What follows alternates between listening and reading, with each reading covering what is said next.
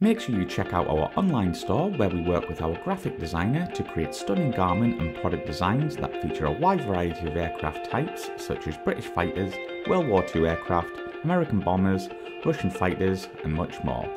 You can pick your favourite designs and personalise any items within our Redbubble store that range from clothing right the way through to stationery.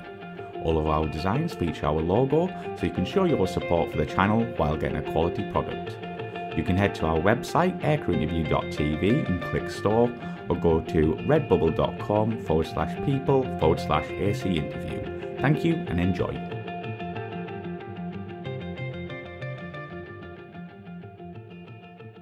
Tahir, when did you first become interested in aviation? Hi, Mike. I was born and raised in Pakistan, and it's probably every kid's dream in Pakistan to become a pilot in the Air Force and stuff. But funny enough, I came from an army family. My dad was in the army, an infantry officer. My two brothers and cousins.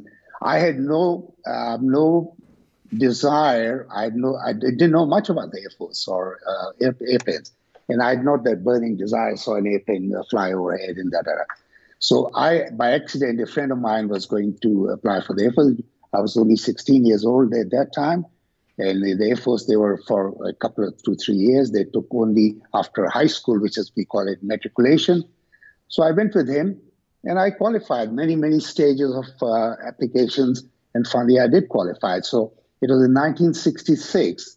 I was born in 49, so I was really 65 actually when I applied, and I was really 16. And when I went to the academy, I was 16 years and 7 months old, and the minimum wage was 16 years and 5 months. So I just barely made it by the skin of my teeth. Yeah.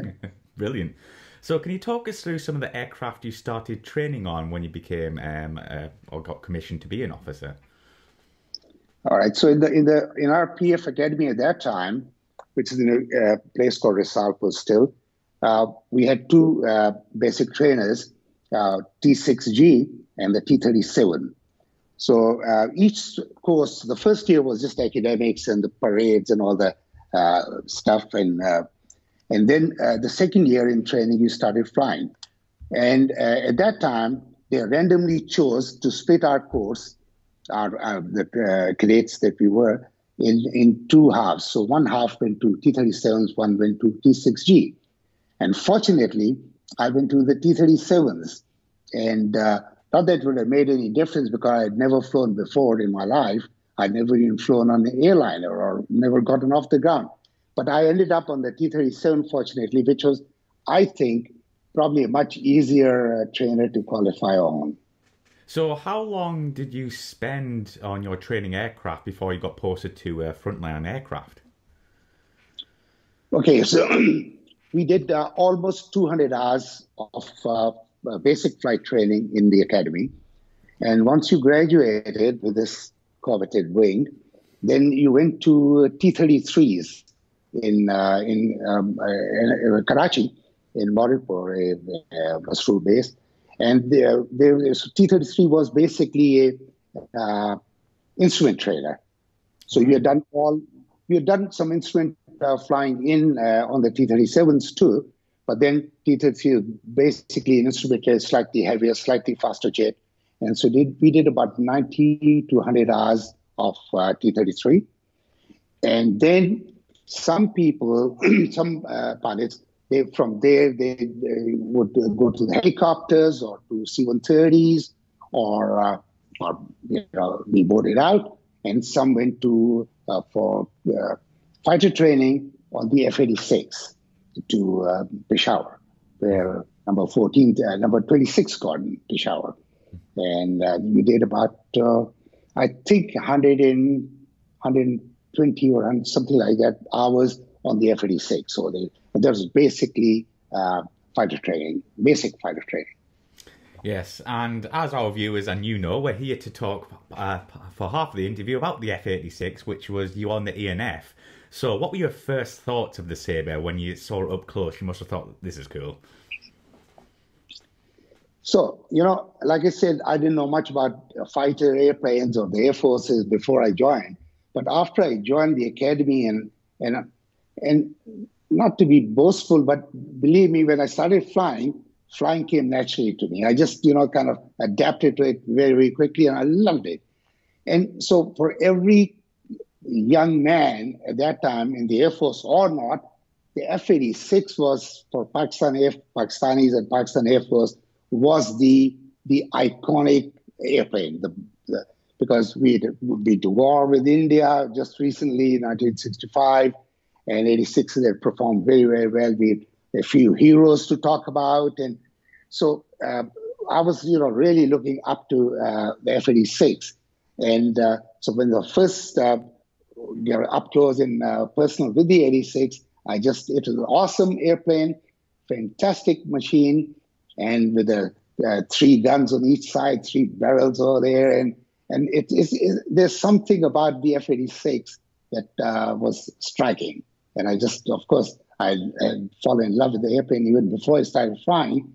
But after I started flying it, more so, and we did basic high and low level combat formations, and then tail chases, a bit of air combat maneuvering, air to ground work, strafing, rocketing, and skip bombing.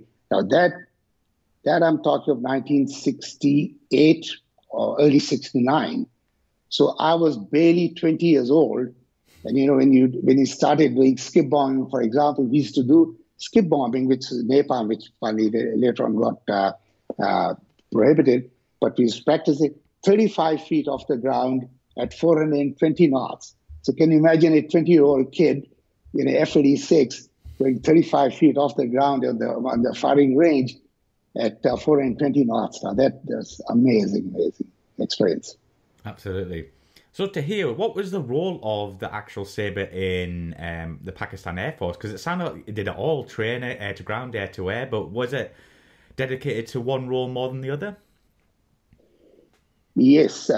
See, now the trainer in number 26 Squadron, which is basic fighter conversion, they used to call it, fighter conversion school, that was on the F-86 F models. They were ex-Korean War airplanes, American built, with the leading edge automatic slats and everything, standard F-86. So we had a fairly large number of Canadair built F-86Es, which we call them Es, and these were slightly more powerful Orenda engines, Canadian engines, slightly more powerful engines. And so that was the mainstay of like our air to ground or for ground support thing. So once I finished the basic training conversion onto the F-86, then I got transferred to Karachi to F-86E Squadron, number 19 Squadron. And that was basically a ground attack squadron with limited air defense capability, because we had mounted sidewinders on our 86s, the AIM-9Bs, and but basically it was a Army support, ground support missions, and they used them extensively for that. The Orenda engine gave it some extra boost. It was notorious for, you had to be very careful. If you're from very low power setting or idle power, if you advance the throttles quickly, the compressors stall. So, and I had one nasty experience with that, learned from that. And but that's the role of the F-86. We had a whole lot of them at that time. I don't know the exact number, but it's good airplane, excellent. Yeah, we'll get into a bit more detail about the F-86, but just backtracking a bit here. Being obviously a US Air Force aircraft, did you have any American personnel to train you on the aircraft, or was it all done in-house? All done in-house. By the time I got on the F-86s in 69, early 69, my first F-86 squadron, we had bags of experienced pilots on the 86. We had been operating them, I think, since the mid-50s. Wow. Yeah, because, the ex-Korean War airplanes came to Pakistan. So around, I think it's what, 55, we had been operating the F-86s. So we were one Air Force that were really experienced on the 86s. Absolutely. And obviously, in your time, was there any sort of simulator, obviously, in your training phase, or was it just basically all book work and then jump in and go? We had they used to call it a link trainer. It was a really funny contraption, it's just a basic instrument trainer, actually. No specific trainer for the F-86, if you ask me that. No. The first flight was a solo flight with the instructor chasing you. And that was also remarkable. It speaks very highly for the instructors, because I think it's just a handful. You've got a kid sitting in an F-86 who's never flown the airplane before, and by himself, and you're chasing him and telling him, okay, nose up and not to the right, and especially to make him land the first time, must be a handful. I've not done that. Yeah, so I want to talk about your first flight in it. Like, were you sweating buckets at the time when you had to walk out to the aircraft and thinking, oh my God, this is real now? I must have, but I don't remember. Right. I must have been very, very excited about it and anxious about it. And but I think, they put you through all that training and all that stuff.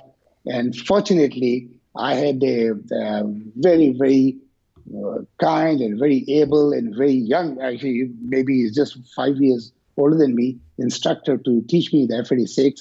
I'll plug it in. Flight Lieutenant Sarfraz, God bless him, he's passed away. And, it was, I must have been very excited, but I don't remember sweating too much. Well, I would be, I know that. But yeah, so on the takeoff, could you feel the power difference coming from, the trainer aircraft like the T-33, T-37? Big time. That was, especially the T-33 was such a lumbering, slow, underpowered airplane, and with these huge big tip tanks. So on the 86, what they used to do is the instructor, who I've got a lot of regard how they used to train us on the 86. So they used to have a safety belt. They used to, after they've, you've learned everything about the airplane, about the checklists, about procedures, startup and all, done it a few times. And then the instructor used to stand on your wing root with one foot in the step, with a safety belt around him, hooked onto your windowsill. So you taxied it out onto the runway. You open power, not to max power, with the canopy open, and then you release brakes, and you started rolling, maybe go up to about 80 knots or so, and then brought the throttle idle and stop the airplane. That was, they used to call it, before you actually take off, that was like we used to call it high-speed taxi or whatever, on the runway. So you stop the airplane, and the instructors hang over there. And then you came back and shut down. So the next trip was actually your takeoff. Of course, you felt the power, big time power deficit, because you hold brakes up to a certain RPM and then let go, and the airplane used to plug forward. It's beautiful, absolutely magnificent. Yeah, so let's talk about how the aircraft handled and what did it do well and not so well. The 86, I don't remember anything that was adverse in its characteristics, right, which I realized later on. I got more experience throughout a few other airplanes. I can't remember anything really adverse about it. It was just a magnificent airplane to fly, very forgiving.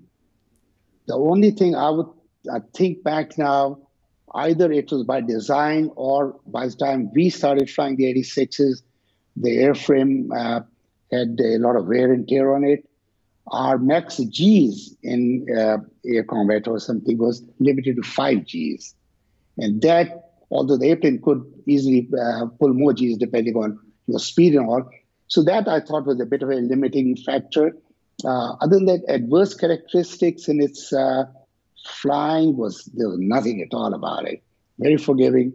You would stall it, in a turn, you could get in an accelerated stall. It wouldn't, like some of the other straight back airplanes, do an adverse yaw or flick over. No, nothing like that. Beautiful airplane. That's what you want as a pilot, a forgiving aeroplane, probably. Yeah. So let's talk about some of your training you would conduct. You briefly mentioned it before, but was it half? Was it air to air half, and then air to ground, or air to reconnaissance? Tell us about that. Your training in the F-86. Training F-86 was basically there was no air to air. it was only when we were converting, it was only high level and low level battle formations, advancing on to tail chases to just to get to know the airplane better and to throw the airplane around. So the instructor would be in front and you'd have to, keep up with him, maybe between 300 feet to 1,000 feet behind him. And he maneuvers it, throws it around. So you get comfortable with the airplane.